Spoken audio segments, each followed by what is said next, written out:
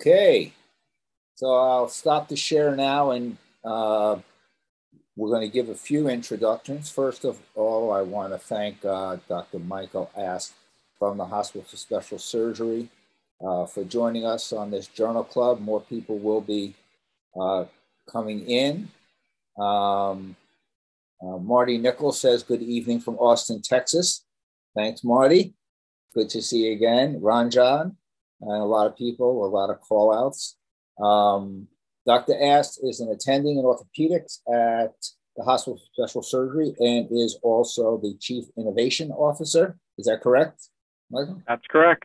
That's correct. And I have known Mike for just a couple of years and really enjoyed the friendship and camaraderie.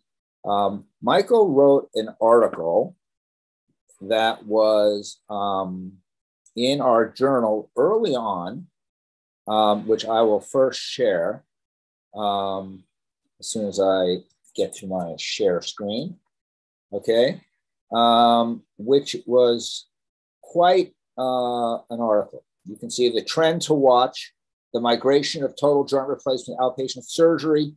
That was written September 10th, 2020. All right. And there's been a lot written since that time.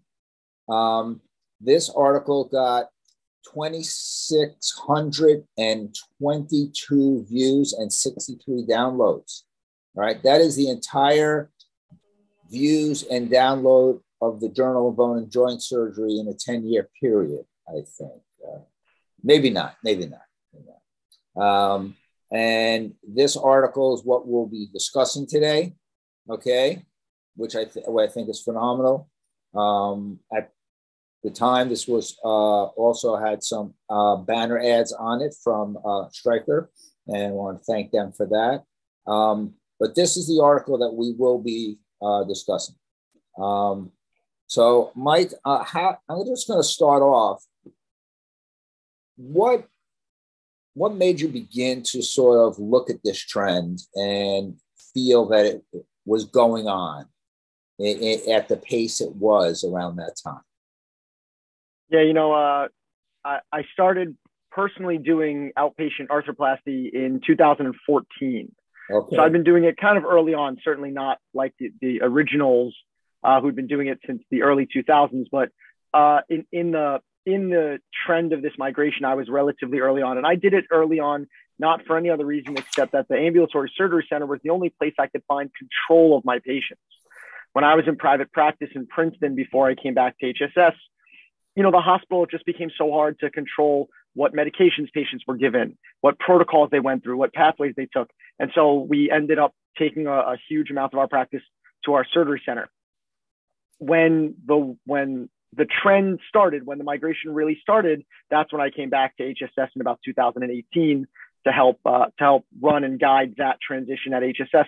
And just seeing a major institution like HSS, a place traditionally known for, we jokingly, when I was a fellow, we used to call it Hotel HSS. Patients would stay for weeks at a time. You notice, like, wait a second, even this place, where Doug Paget so eloquently describes it as decades of tradition unimpeded by progress. If this place is going to start moving, maybe the trend is bigger. So I started, talking to friends, looking around. At the time, I had the opportunity to work with a lot of really great people throughout the country, and everyone was seeing it everywhere. It wasn't just in our little town. It wasn't just the Northeast. It was in California. It was in the South. It was in, the Northwest. And so you realized it was more than just a couple of centers. It was more than just some early innovators doing something special. It was just what was happening and what was going to continue to happen. And that's kind of why we decided to take a little deeper dive into it. And again, like you said, this isn't unique to something that I've done. There's lots of people have looked at this now. I mean, if you read any of the anything in the world of orthopedics, 50% of it is about how all of orthopedics is moving to outpatient, whether it's arthroplasty, whether it's spine surgery. And so I think it was a trend to watch that is now a trend that is occurring and has become the game of to predict what comes next. So it's really fascinating. I mean, that you started in 2014, moved over to the Empire, to the hotel. But you noted in your article, and I thought this was interesting, that so many surgeons already use multimodal analgesia, the blood sparing protocol, and other techniques already. What do you think? Why do you think certain surgeons, despite using all that, are still hesitant to bring patients? We don't like change, right? We don't like change. We're very, I can tell in the OR if somebody hands me a different mallet than the one I normally use, just by how it feels, and immediately I'm uncomfortable. Right. I have several of my colleagues who hoard the marking pens because if they run out of those, they give us different ones, which still mark patients just fine. They just look different. So we don't like it. Surgeons do not like change. Right. And so I think the number one reason we do it is we don't like to do anything different. We're comfortable where we are. We're happy where we are. And in most cases, I think that's a perfectly reasonable thing. At the same time, there's also fear, right? Remember that as physicians, we start with do no harm, right? So our number one goal is not to innovate. It's not to change. It's not to do different things. It's to ensure safety. And so if anything feels even a bit unsafe, we're going to be very, very reticent to that change. In fact, even for someone like me, the only reason I made the change was because I thought it might be safer. I was uncomfortable with the safety of my patients being placed on, aggressive anticoagulation that I didn't order by medical doctors who were following old guidelines and things like that. It was a safety thing that drove that change for me. And so I think that's the biggest thing. People are always afraid of whether or not it's going to be as safe as what they've traditionally been doing in general hospital-based settings. It's great answer. I think it's true. I think we are afraid of change, and we also hear one horror story, and it informs us to do nothing, right? Well, but the one in New York was Joan Rivers, right? Right. I've said it all the time. From the beginning of this, I said it takes one Joan Rivers to ruin everything. And this is not meant to in any way downplay the tragedy that was what her death in a surgery center. Although they were 3 blocks from where I'm sitting right now in my office, It was right down the road. I mean, something terrible can happen. And the moment you hear it, now to be fair, just as many people die in general hospitals for lots of different reasons. But like you said, you just hear that one story and viscerally you react in such a way that your job is to do everything you can to prevent that. So getting back onto the hesitancy, do you feel that surgeons in general, I don't want to put you on the spot at your hospital, but do you feel that surgeons who work in hospitals get what's the nature of the pressure they get from the hospitals to not bring it to the ASC? Oh, I mean, it's huge. And even here, right? Even at our institution, but at every institution I've worked at, no hospital has any interest in losing one of their biggest revenue generators, right? For whatever they say, oh, we don't make as much money when you do Medicare. Oh, stop doing this implant, right? Orthopedics, arthroplasty specifically, makes enormous amounts of money for hospitals, and they are in absolutely no rush to watch it go out the door. And whether it's going out to the door to one of their surgery centers, or whether it's going out to a independent surgery center, or whether they don't care. All of those to them are revenue losses, because even the reimbursement at a hospital level and a surgery center level are different. So even if they do the same job in what I would argue is the correct site of service, they're going to make less money for it. They don't want that, especially as they look to offset huge losses even today from the COVID pandemic, from the decreasing reimbursement for primary care, for OBGYN, for emergency medicine, for these, insurance companies that are starting to decide that patient shouldn't have gone to the ER. So we're only going to pay you like you're an urgent care center. Or we're going to deny the ER visit. I mean, There are things going on in our environment that make the dollars and cents that we bring in arthroplasty very important to hospitals. So they will hold on for all they can. So I want to pivot a little bit into the idea of you were doing hospital based for a long time, and you still are, a certain number. There is a shift. There is a very big shift in resources. The hospital supplies a number of resources. Let's say you keep the patient in for a couple of days. a lot of people take care of your patient for you and prepare you for discharge. Now you're in your own ASC. So where do those resources come from to substitute this guy? Right. Right. And there've been some great articles about this, right? There've been some wonderful papers written. Max Courtney wrote a couple of them, from Rothman. There've been a bunch that show it is more work to do outpatient arthroplasty well. It's just a shift in the time when the work is done, right? Right. In the traditional model, the work starts at admission and ends at discharge. Let's call it 3 days later, right? 2 midnights later, 5 days, whatever it is. In the outpatient model, it starts 6 weeks ahead of time. And in my eyes, it ends at admission. All the hard work is done. If you do it correctly, from admission on, you're finished, right? They know what they're doing. Their home care is set up. They've got their prescriptions. Their family knows what they're doing. Their discharge is planned. It's all done. Then you just keep rolling, right? Then the pathway is set and the patient just moves down that pathway. You can argue there's still work to be done in follow-up and patient engagement and making sure that they've got adequate access to you, to your hospital, to your practice or whatever. But the big heavy lift just gets lifted from the back end and dropped on the front end. It doesn't go away. Yeah. So with that said, what are some of the tools that someone who wants to start doing this, I'm talking about specifically not hospital outpatient, or hospital 23-hour, but let's just say, Dr. X who's working at a particular place. What kind of manpower tools or other type of tools would you recommend somebody using? I think when you build these programs from the start, and I sort of look back to how we started in the beginning, there's a couple of things. Number one, the most important thing you can do to get this started is to build your team, right? You can't do anything alone.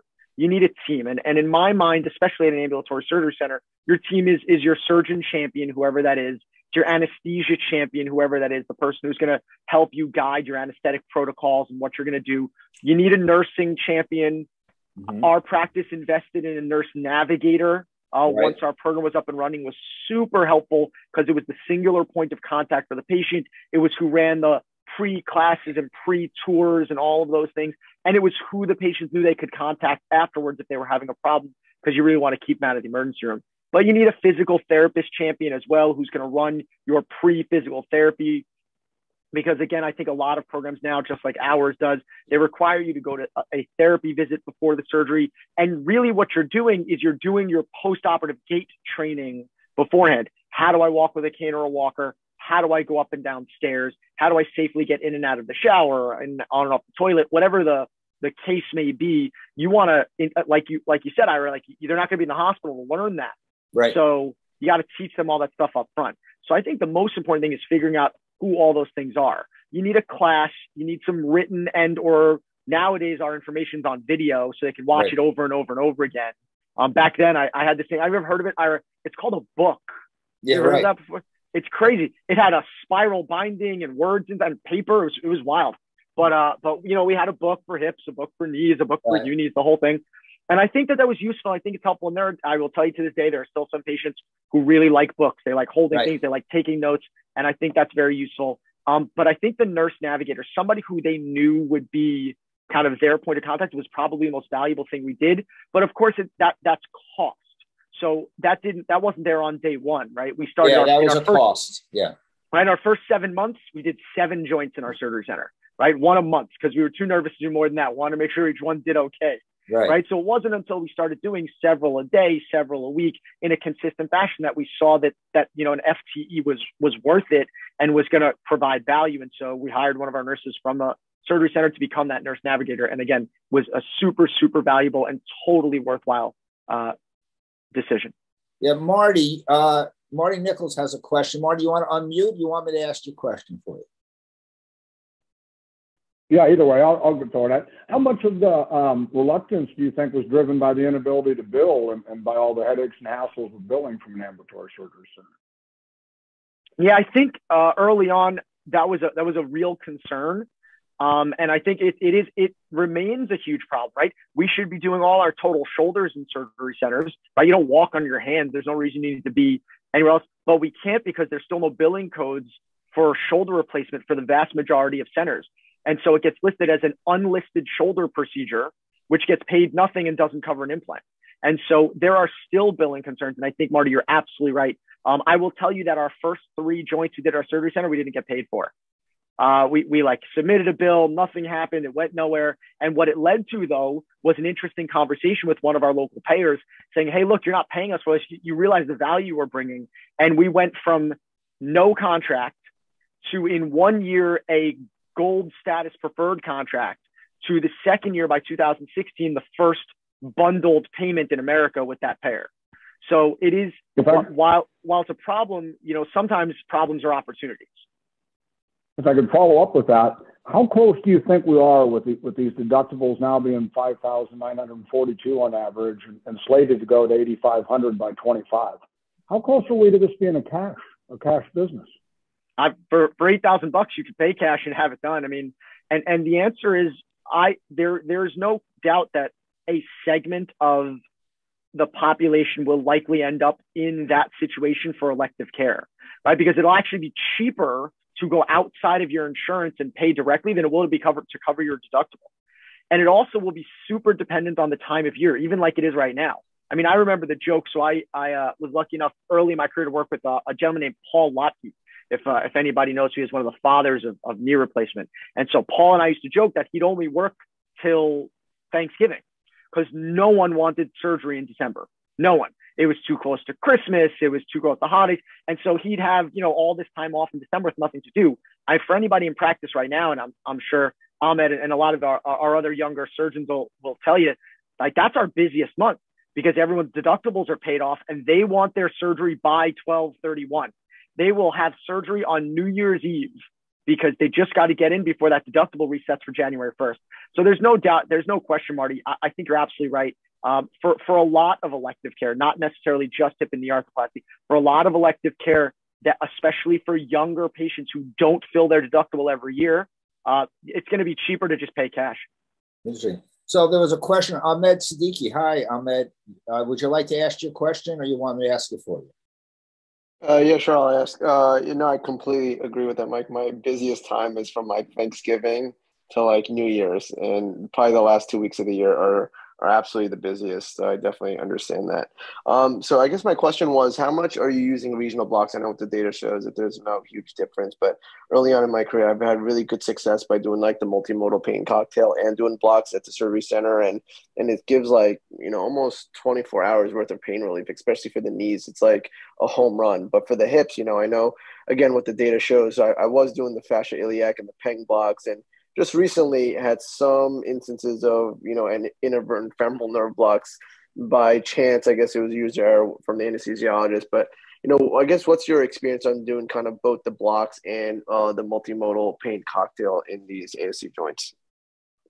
Yeah, I think it like you said, there's a lot of messy data out there, so it's a little bit unclear. I'll tell you personally, I do a periarticular injection of some kind in every single patient, hips and knees, in all of my AM surge and in hospital. I actually don't treat my hospital versus ambulatory cases any differently at all. It's exactly the same from an anesthetic perspective. So I do not do fascia iliaca peng blocks. I had exactly the same experience you did. That I don't think it's user error. I just think some people's fascial layers aren't exactly as tight as others. And so it'll just leak out the femoral nerve. And pain is not really an issue with hip replacements. I can count on one hand in most years how many patients I've had with extreme amounts of pain after a hip replacement that wasn't because they had a periprosthetic fracture or something. So I don't think it's a big deal. So I have not found regional anesthetics that useful on the hip side. On the knee side, we do periarticular injection, like I said, adductor canal blocks, and IPAC blocks in every single patient. And I understand that people will tell me it's overkill. I'm happy to debate that with anyone because I think, like to your point, what I'm going for is immediate early pain relief. Is it better at 2 weeks? I don't really care, to be honest, because I think there's a huge psychological component to the recovery from surgery. And when patients feel good in those first few days, they know eventually they'll feel good again. And if they wake up in excruciating pain, they spend the next 3 months in a depression, fearful that they will never be pain-free again. Maybe this is because my mother's a psychologist, but I really think that there is so much to that early pain relief that we don't describe well. And I think a lot of it is psychological. Completely, sorry to interject, but I completely agree with that. One of the early, when I was talking to some of the anesthesiologists, earlier on at the centers and even at the hospital, that was one of the things that we always, talked about, that it's overkill, that we probably don't need, it's one or the other. And I kind of said the same thing. And obviously there's no great data to support that, but I keep telling everybody, like, that first 24 to 36 hours, like, it's unbelievable how comfortable they are. And like what you said, it's a huge mental boost for them, because by a couple of days later the pain kind of hits, and by that time they're taking the medicines routinely, so they're never really playing catch up. So I agree with that. Of course you agree with me. We're both from Staten Island. But there actually is a little bit of data, right? There was our anesthesiologists here, and not to just like tout HSS data, because there's lots of other great data from everywhere else too. But the HSS anesthesia group did this wonderful randomized controlled trial comparing the adductor canal block and a periarticular injection to a periarticular injection alone and to an adductor canal alone. Actually, it might have been a femoral nerve block at the time. And the combination was better. And they repeated it in not as well done of a study, to be honest, because the control group wasn't as good, where they showed that adding the IPAC block was even better than that. So I think there's some data. The last one is not the super best data, but they were RCTs. So I think there is value there. So Mark, I was going to ask you a question about, really, I'm dating myself by calling it the $64,000 question. It should be who wants to be a millionaire question, which is, how do you decide which patient goes to the ASC? People are always asking that. How do you decide this patient, that patient? Who do you use? Tool? Do you use a measure?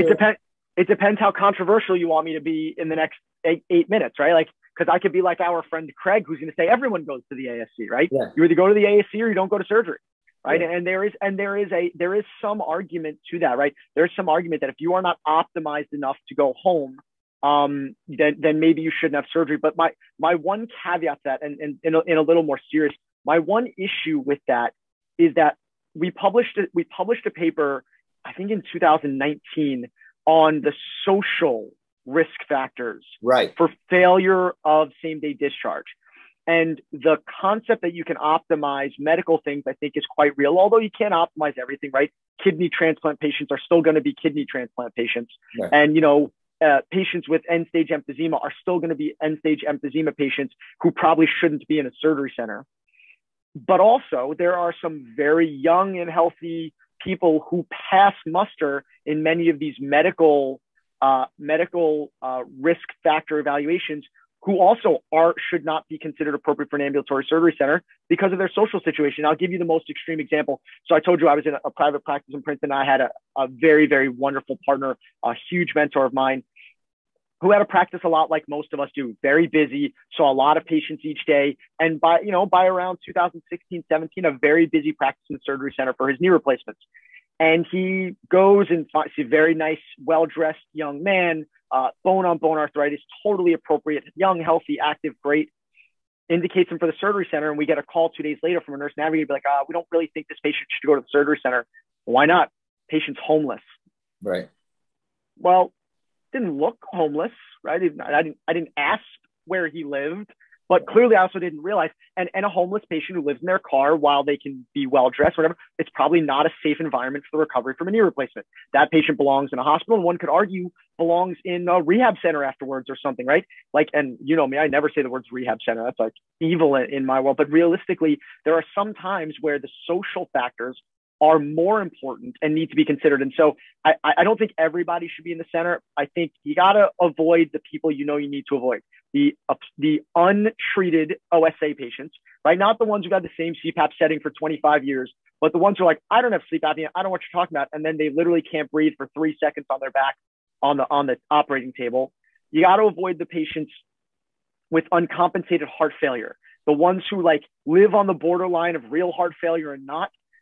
Because when you give them all the fluids you need to get them out of the door safely without passing out, you'll tip them into heart failure, especially if you combine that with all the nephrotoxic agents we use, so you give them a very mild acute kidney injury, which is super common after surgery, combined with fluid overload intolerance, and those patients end up in florid heart failure. You need to be really, really careful with those patients. So that's another group.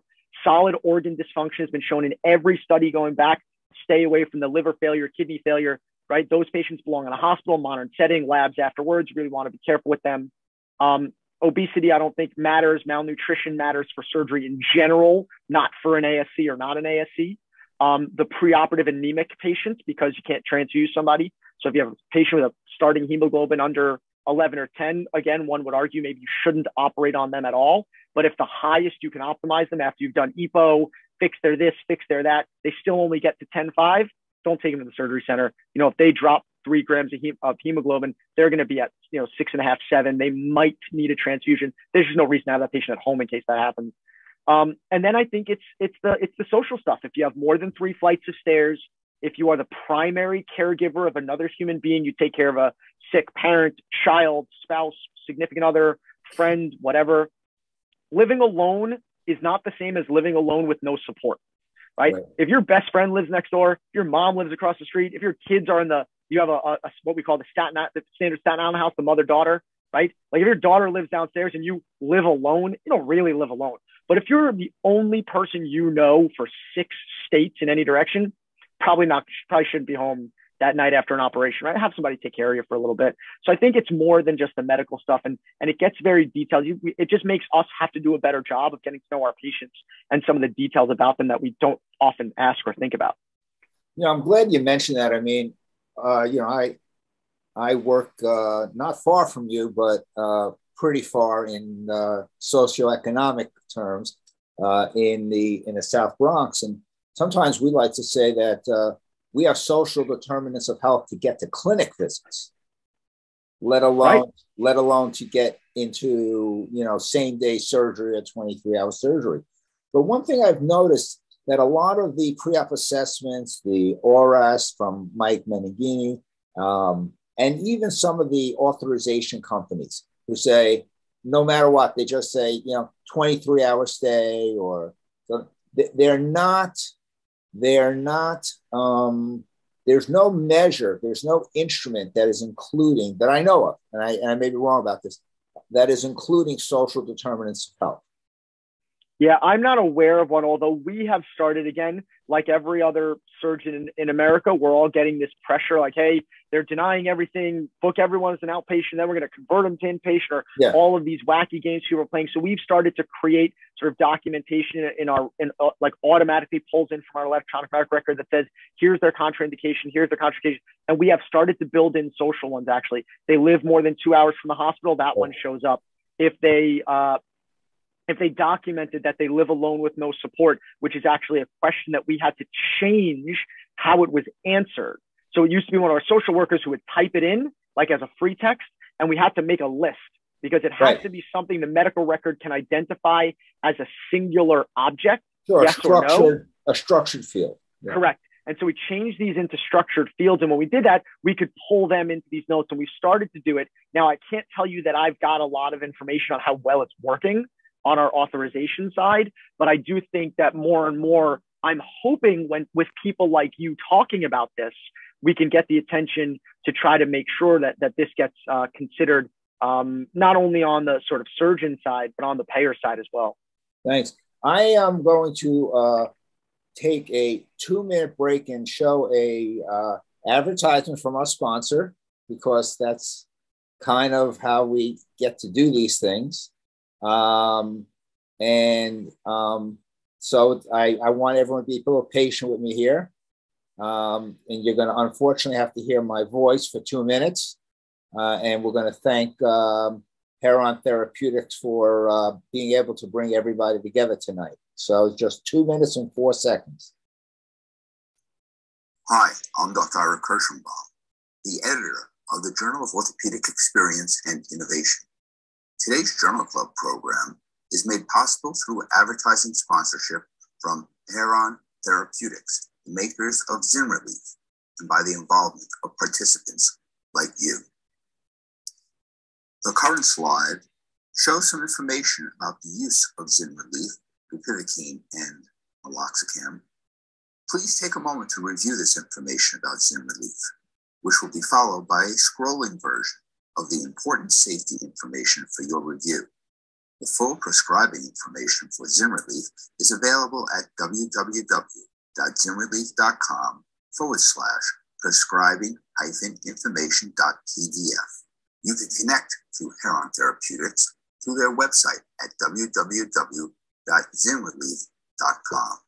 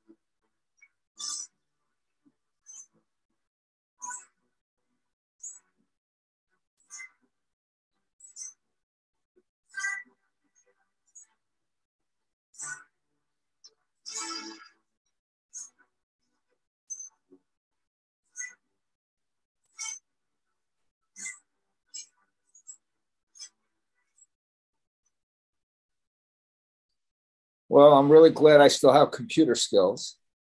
A couple of things. There was a question right beforehand by Dr. Bayat, who could ask a question themselves, or I could ask for them.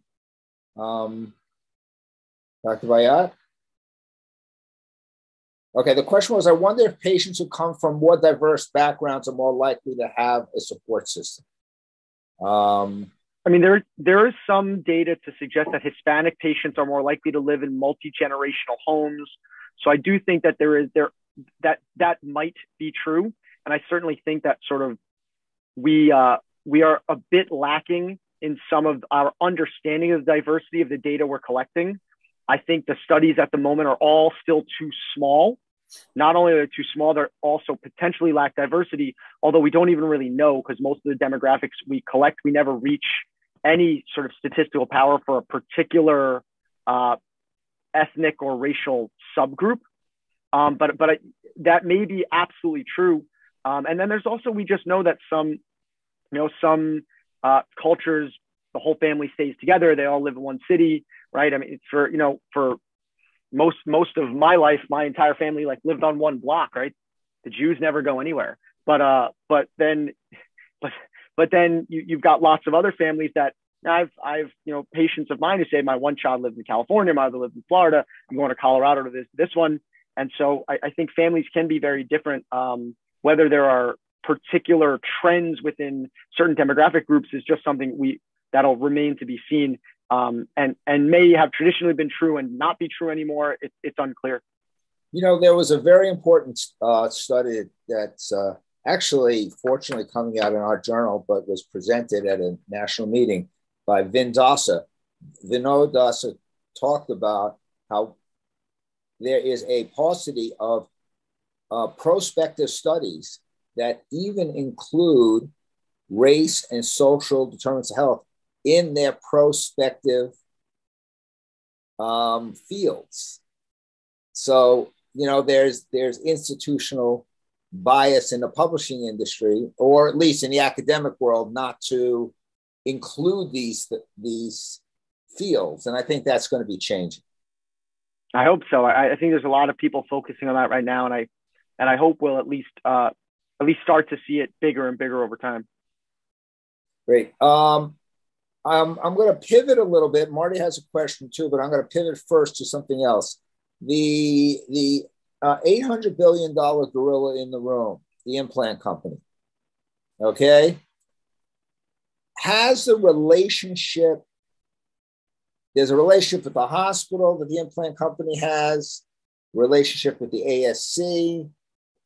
In your experience, having lived well in both worlds, succeeded in both worlds, is it a different type of relationship in the ASC versus the hospital? I mean, I don't even have to answer that question. If you walked around the booth of the Academy, of the exhibit hall of the Academy this year, it answered that question for you. Every major implant manufacturer had a huge sign touting their new ambulatory surgery center group, right? I think they very, very well recognize that dealing with a surgery center is completely different than dealing with a hospital for any number of reasons. But the hardest and the most challenging one is that your friend, the surgeon, is now your other side of the table business colleague, right? The relationships and the things that guided what decisions surgeons made in a hospital-based setting are 100% different than they were in an ambulatory surgery center. And greatest example, I'll give you a very quick story. Another one of my former colleagues, really, really wonderful guy, generalist, a lot of sports, a lot of hands, a couple of joints. And his rep for one of the companies was the best man at his wedding. I mean, this is one of these traditional rep surgeon relationships from back in the day. And they as close as can be. And when we went to our ambulatory surgery center, we put out an RFP with some requirements and whatever. And that particular company, which was the only company he had used for 25 years in practice, 28 years in practice at that time. He'd never used an implant from any other company. Could not come back to meet the demands of the RFP and was excluded from our surgery center. And he not only changed his business at the surgery center, he changed it at the hospital too. Wow. Right. And all of a sudden, 28 years of you're my best friend didn't matter when it was dollars out of his pocket. And you know what? His best friend, the rep, totally agreed with him. Totally agreed with him. Said you should have done it, right? You shouldn't be using our products if our organization can't meet your needs, right? So I think that's why you've seen a lot of the companies pivot and have these new divisions, have these new concentrations on the different business model that exists in the surgery center, which is wildly different than the hospital. What about the idea of the pressure on central sterile processing and trays? And I talk about this all the time, right? No one cares about central sterile when it's manned, when it has people 24 hours a day, 7 days a week, a staff of 150, right? At my previous ambulatory surgery center, a Mercer County Surgery Center, fabulous place. If you've ever seen it, was ranked as like the #1 surgery center in New Jersey for a couple of years. Really wonderful place. Central Sterile's name was Marcus. Right. One dude, right? That was it. And he was working with what you could essentially consider an easy bake oven. If you'd like me to date myself to the toys I played with growing up. Remember that one? You could bake a muffin with a light bulb. Right. That's kind of what the Susie Homemaker thing. But that's the sterilizers, right? These are sterilizers that were built for hand surgery, sports medicine, right, simple arthroscopy, right? So when you show up with 8 trays for a total hip, what are you going to do? They have to come in 3 weeks in advance. So we had to make a rule. The rule was 3 trays or less, no matter what. If you could get your implant trays down to 3 trays or less, you can come to our surgery center. If not, you can't. Because we'd have to be there for a week. Marcus would be there all night the night before sterilizing trays. And how are you going to do 2 cases, let alone 6, 8, 9? So a lot of concentration has been put. If you look now, a lot of the implants coming out, a lot of the new systems and all the new doohickeys that the companies are bringing out, they're all talking about, oh, it's 2 trays. Oh, it's 1 tray. Right. I did a total hip today. Today was an OR day, so I did a bunch of cases. I did a total hip today, and in my hospital, one of the visiting reps or whoever, I don't know exactly what rank this person had in the organization, but somebody who doesn't live here all the time walked in and said, "Look, we got it down. You're now doing your total hip in 3 trays." I said, "Great. I asked for that 8 years ago, and you finally got it for me." Yeah, That's right. Pretty impressive. But that's, with nothing, this isn't single use instrumentation. This is right. They're just concentrating on understanding what you need and what you don't need. And so I think it's super, super important. And there are patient specific instrumentation. There are lots of technologies you can use. But I think, again, when you lived in that traditional hospital system, you didn't care. It was 8 trays, it was 9 trays. And revisions are a whole different ballgame in a hospital. Yeah. I remember bringing in 93 trays for a revision, right? If I don't bring 93 trays to the surgery center in the whole year. Sure. And, right, so you got to think about backup. You got to think about the flexibilities of the systems you use. You're going to do 6 cases in a day. What backups do you need? Actually, at Ortho Summit this year, we had talked about it. Sort of like the joke of the talk was, the vascular injury in the ASC. What do you do? But it's more about like, what do you do of anything in an ASC? What implants do you bring in? What backups do you bring in? Do you have a cemented hip? Do you have a cable set?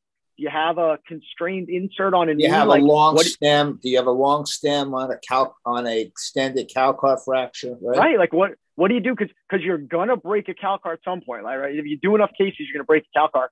How are you prepared in your center to deal with that? And how do you prepare for that as you grow?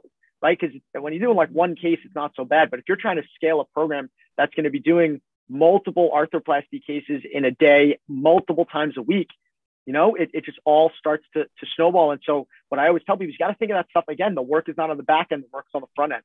That stuff needs to be worked too. We started planning our ambulatory surgery center program in April of 2013 was when we put pen to paper, April 2013. Our first case was April of 2014. It took us a year to plan out every step. We walked through the center moment by moment. What happened to her? And we got to one point, we're like, you know what? Patient's going to have a spinal. How are they going to sit on this stretcher? It's super uncomfortable sitting here for 2 hours. I'm sitting on it for like 5 minutes. My butt hurts. Yeah. Like I'm going to get a pressure. What did we do? We went to the local, Bed Bath & Beyond and bought some egg crates, put some egg crates on our stretchers. But like, it only worked because we tried it out. We figured it out. We thought about it. So it takes time to plan these things. You got to kind of plan them from A to Z to make sure they're successful. So, in the model of decreased costs in an ASC, have you seen anyone be able to get increased Part B revenue out of insurance companies for decreasing the cost of bringing it to the ASC? So if it costs $33,000 to do it at a hospital and it costs $16,000, how come the surgeon is getting the same amount of money in both places? Or in your experience, have some negotiated ASC Part B prices? There have been a few examples of people getting a slight increase in their professional fee for decreasing costs. It tends to be a little erratic. They don't seem to be consistent across a payer, even a single payer. You go somewhere else, they have a little bit of a different deal. But this is why we own the surgery centers, right? Because you can do that on the facility fee side, especially if you consider going into some type of a bundled payment arrangement. You said it right. It's about $32,000. Let's call it 30, somewhere between $25,000 and $35,000 is the DRG across the country for a lower extremity arthroplasty, right? So if you go to the payer and say, hey, I'm going to do it for 17, and you own the facility, you're going to win, right? You're going to win pretty well. Yeah, sure. And there are several examples of payers with no risk bundles, meaning you only win if you win and you don't lose if you lose. So if your costs come higher than your target price, no big deal. And if you beat your target price, you win. Now, I obviously, like everyone else, get a little concerned. This is a race to the bottom. It's going to be $17,000 next year, be $15,000 the year after, and eventually it's all going to be $8,935 or whatever Medicare is giving us right now that nobody's going to do and nobody should do because it's simply too low, right? It's just like we should just refuse to do it until they raise it to a reasonable rate. And you're going to get away with it sometimes. And yes, if you're doing 5 privately insured cases, is it appropriate to do? Yeah, of course, it gets fine. Not everything is about making money, but it is not fiscally responsible or fiscally possible for a surgery center to survive on Medicare rates. So you can't let it be a total race to the bottom. So one of the things we used to talk about when I worked at Kaiser was that utilization gains need to be changed into operational changes, and so what happens is, have you noticed this at your hospital? I've noticed it at mine.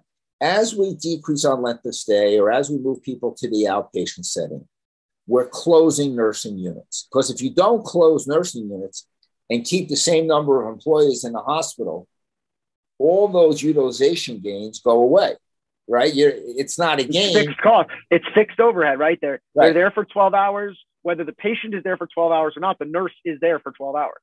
Right. So have you noticed the hospital closing units, or maybe you're just too big Yeah, I don't know. Yeah, for us, we haven't seen it, although I think you want to try to avoid that. And I also think that there is some fear of that among institutions and among the staff at institutions. And I think that leads to sort of sabotage.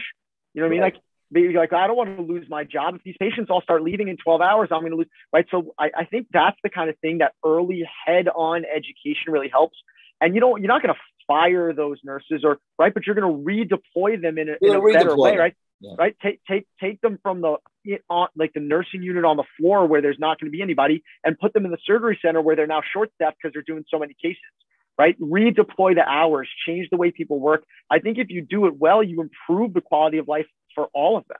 I also think you're going to start seeing sort of shared employment models and shared staffing models across centers, and especially across hospitals as the health systems get larger, right? It's no longer Northwell owns how many hospitals now? Like, yeah. When I trained, there was 2 hospitals, North Shore and LIJ. And that was it, right? That's where I had my residency. That's where I started, right? And the hospitals you could walk from one to the other. Now they employ more people than the entire state of New York. Yeah. And so, these places are not going to live in the model where you work at Elmhurst and you work at here and you work at Queens and they're going to move them. You work in Northwell, right? And in Northwell, we need help here and you need help there. And it's right down the block from you anyway. And I think you'll see that around. You'll see it in the rural centers, the big stuff, Wake Forest, Atrium Health, these huge health systems that are now opening specialty hospitals and AmSurg centers. I think you're going to start seeing staffing shift that way, which I think will optimize the experience for the staff. So they're not sitting around bored. And so they're not nervous that they're going to have a problem. And so that they help drive these quality improvements that are better for patients and better for the healthcare system. So there was a question from Christopher Ploskos. How do you see robotic and navigation technologies evolving to meet the needs of the ASC? Yeah, I think technology handles a lot of things in the ASC. And I think we need to sort of change the conversation about it a little bit.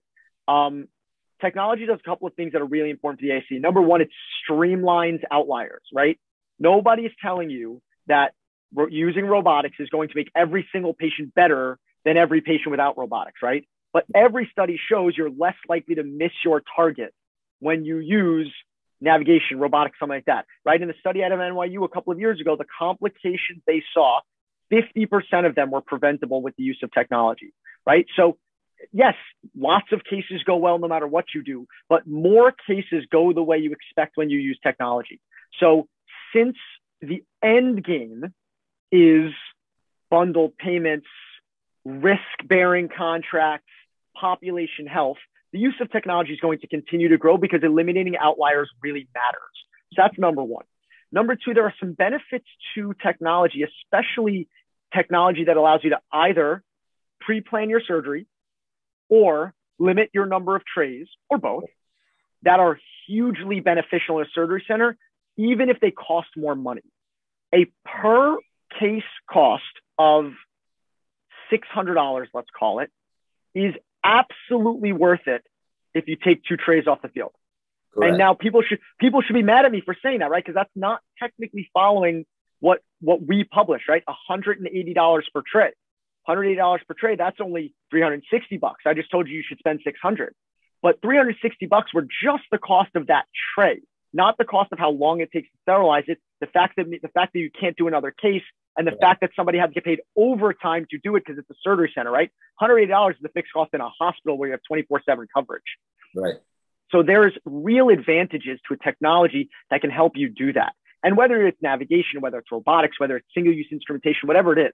Now, they do need some help because cost is a huge deal in surgery centers, right? While last week I got my HSS email that I get every year, please submit your capital requests. We're reviewing them all in April and May, and anything you want that costs more than $100,000 better be on this list by the end of April, or we're not going to look at it, right?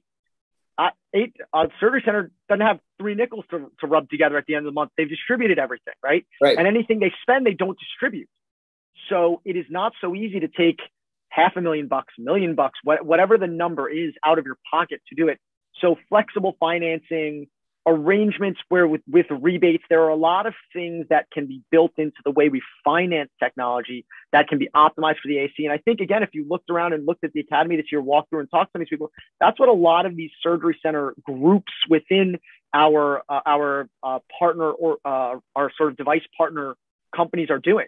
They're finding better ways to make technology affordable for the surgery center, understanding the surgery center economics are just a very, very different equation. Yeah, no, that's a great question, and it's I will talk to my CEO about $100,000 being the capital budget. Ours is, I think, $500. We have to get approval on capital budget. It's a little different, but I don't know what to tell you. I've invited you to come here many times, but you tell me you don't like my patient population. You think yours is better. There's still, well, we all live on the 5th floor of a 5-story walk up. So exactly. That's the difference. So we have a few minutes left. What does 2 or 3 years from now look like, Mike? 2 or 3 years. You talked about Northwell, you talked about the implants, you talked about, where is this all coming together in a few years? I mean, I think the trend we're watching is only going to accelerate. And it's multiple trends. It's the trend of the shift to outpatient across high acuity orthopedics. So joints, spine, we'll see what comes next. It's continued consolidation of healthcare systems, buying more hospitals, but also of them engaging more ambulatory surgery centers, buying surgery centers, partnering with surgeons or surgery center management companies for surgery centers. I think in 3 years, what we see now is there'll be 10 times as much. I think you're going to continue to watch this very interesting influx of capital into orthopedics, right? The private equity entrance to orthopedics. Like if you go back to dermatology, which happened like in the 90s, to urology, which happened in the kind of early to mid 2000s, these trends last about 10 to 15 years, right? They buy, they sell once, they kind of sell a second time, and they all fizzle out. Yeah. Because they just move on to the next growth market, right? At that point, you've driven efficiency as far as you can to make your return, and nothing bad about the money that's in it. That's what that's what they're there for. They're there to make money, right? And so when they no longer can make money, they move to something else.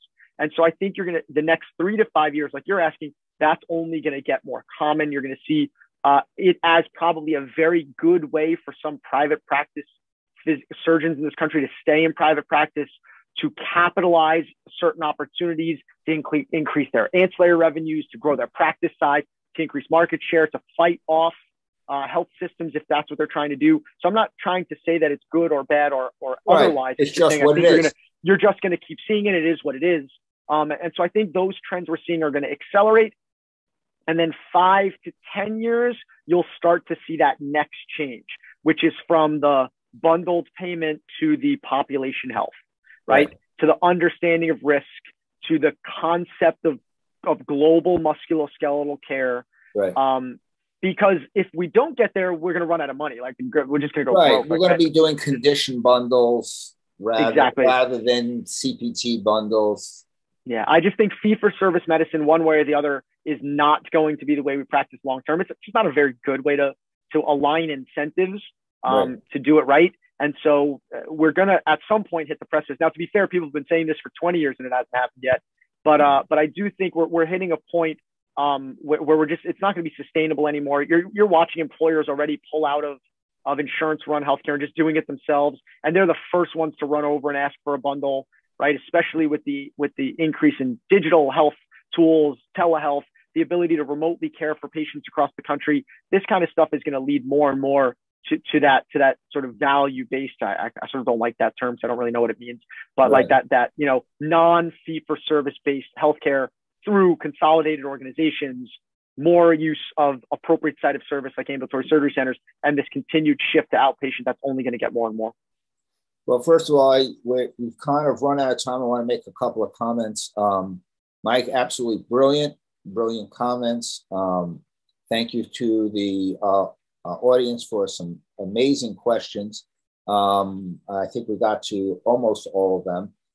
This is being recorded. This will be available on Doc Social as well, Dr. Dasa and Dr. Lok Sharon's site. and then a month later available on YouTube. And we're also going to turn it into a podcast with all of our other journal clubs.